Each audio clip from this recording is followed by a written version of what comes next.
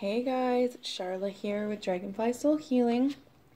So I just came on today to do a reading, little energy check-in, and curious, have you guys felt that energy shift we had this last few days, that full moon? Wow, it sure brought in some energy, huh? I think that more than anything, it was a recognition of how easily triggered we can be and how even when we don't recognize it right away, how the darkness is trying to pull us backwards. And, I think that right now there's such a need to stand in your own truth, even when people are trying to take that away from you. Sometimes there's going to be people in your world that just don't understand you and who you are, but it's about understanding yourself and recognizing too that it's okay to go to that place of darkness and take that time to reflect on what it is that the universe is trying to show you. Sometimes we get so lost in trying to figure things out that we don't realize that sometimes there's nothing we can do and there's nothing we can understand except for go through the emotions.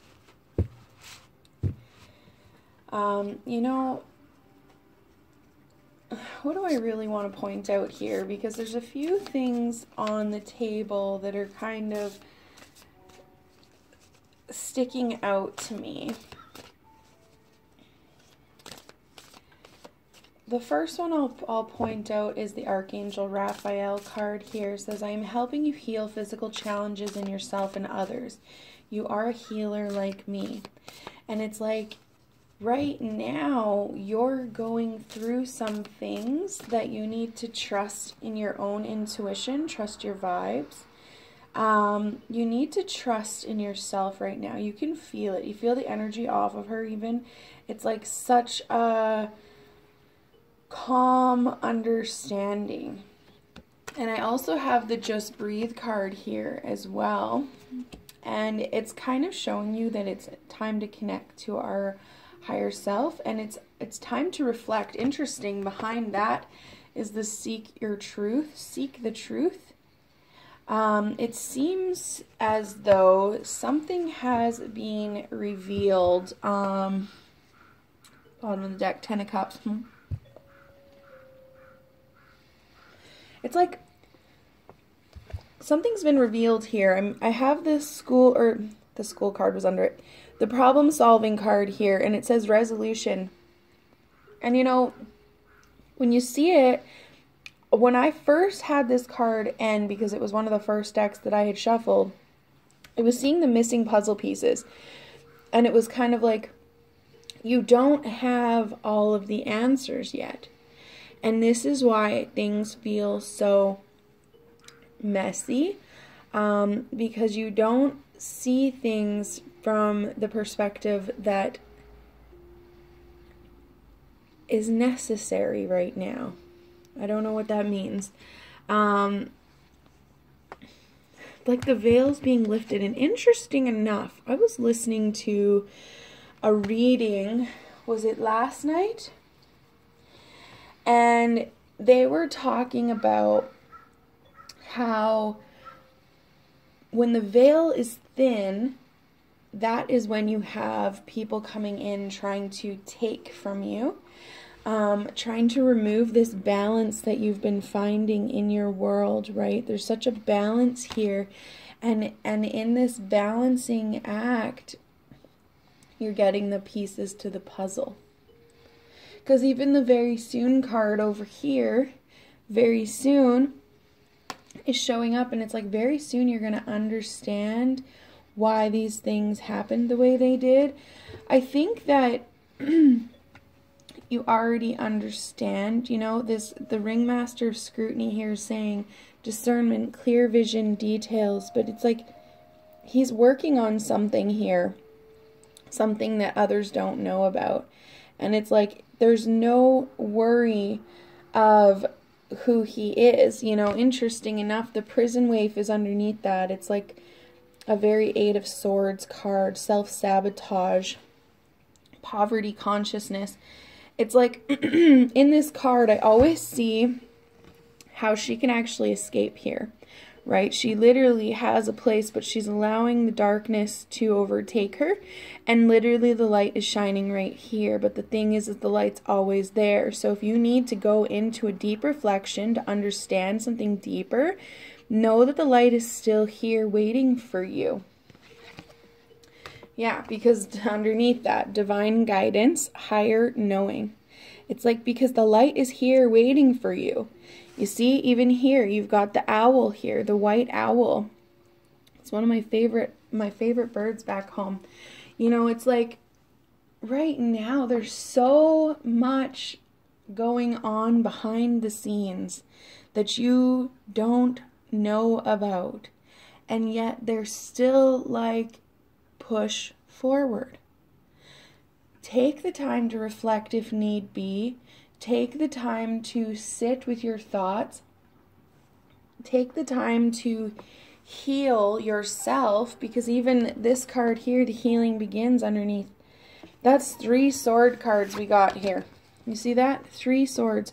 We got the 4 of Swords, the 7 of Swords, and also the 6 of Swords. So very air energy, very communicative energy, a lot of blue, right? All of these cards, the swords in this deck are blue. Very throat chakra, some kind of speaking your truth. Empathy here says, I am open to seeing both sides of the situation. Interesting, because I feel like we need to recognize why people are trying to pull us back, for the sake of being able to grow and accept them as who they are as well, right? Because some people are not going to be ready to grow with you, and that's okay. And it's a bit of a challenge, and I think that it triggers us as the Tower card comes out here. Interesting, isn't it? The Tower card comes out here, and that's what I feel like has happened. This week, since the weekend, is when I noticed the energy starting to shift, but it was Monday that it really felt like this Tower came down. And, you know, we've been getting the Tower card in the Psychic Heart for the Tarot deck, with that lady with the lightning bolt taking the foundation out. It seems as though now we've had the real one. You know, I kept talking about this foundation crumbling and crumbling and crumbling. Over and over, that card kept, just kept coming out. And here we have it in a new deck, the Tower coming out again. And it's like, listen, guys, remember what I was talking about with that card where it was like, you need to take the pieces of your heart that you had understood, wrap it in a little package, and let that foundation crumble. The Tower hit. And you felt it. I felt it. Shit, did I feel it. And I know I was not alone, because I have talked to several different people, all of which were going through some kind of crazy stuff. Like there's a lot of, I don't even know what to say about it, to be honest with you. The energy went from so motivational to very destructive, very, very fast. And I believe that it is due to this career transition we're all going through. We're all being forced out of our old ways. And again, I talked to you guys about how we have these things happening to push us forward. And interesting enough, I had to go through a box. I was looking for something the other day, and I found this thing here. It was from a past life regression I did, I don't know, probably a couple years ago now. But in it, what she took from it, which wasn't much, but it was enough. It was something I found yesterday, so I want to read it to you guys. I am powerful. It is safe for me to be powerful in this life. It is safe to share my knowledge and my wisdom. I stand in my power. I freely express myself. People need to hear my wisdom. It helps them. I open myself to others, and this brings good people into my life. Together we make a big voice. And for me, that last sentence, together we make a big voice, was the biggest thing in my past life regression that I was doing at the time, because at that time I had seen how we need to get knowledge out there, how we need to step into this place of higher knowing, illumination, non-judgment. I mean, I could keep going. The cosmos, as to how everything is as it needs to be, how the universe can rain down, when you're ready, the light, even in the darkness, right? It's like, I seen a long time ago how together our voice was necessary. Together our voice made a loud shift, or, you know, it changes things in a way that is necessary for us right now, because of the fact that we're in such a chaotic state. The world is literally in a tower moment. You see it all over the place. I mean, for God's sakes, people are running around beating the shit out of each other for fucking toilet paper. Like, we gotta wake up. You know, I don't judge to a point. I feel like my heart hurts for them. And again, this is taking us back to, I'm open to seeing both sides of the situation. We have so many people that are blind to the truth, to the reality of the fact that the freaking government, that the universe has us in this state, and the universe is trying to help us get out of this, but we have so much dark energy trying to control this. Trying to control the fear, trying to control the light, trying to decide whether or not the light is real or not. You know, and that's not their choice. It's our choice to figure it out. It's our choice to awaken to this light, to see the truth, to remove ourselves from these circumstances and connect to Source. Because it's only here that we're going to see the truth. I mean, it's time to get out. Look at, I mean, this deck is literally, everything is about spirit right now. Everything is about connecting.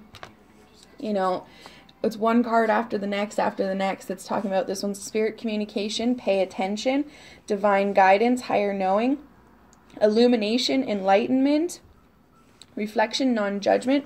You know, like, excuse me, there's so many things focusing on that. And I will end it with the wheel here. The Wheel of Fortune card comes up. It says, a time of positive change. A situation suddenly moves forward. Fortune is on your side. So if you choose to keep pushing for that light, if you choose to not allow that darkness to overtake you, if you choose to listen to your higher guidance, seek the truth, find that light. Remove that veil that's over our eyes. Remove that deceit that is all around us right now, and know that there is more pieces to the puzzle coming if you just seek the truth. If you just find what your truth is, speak your truth, understand your own truth. Did I repeat it enough? Okay, guys, so I hope this makes sense, and I will chat with you guys soon. Take care.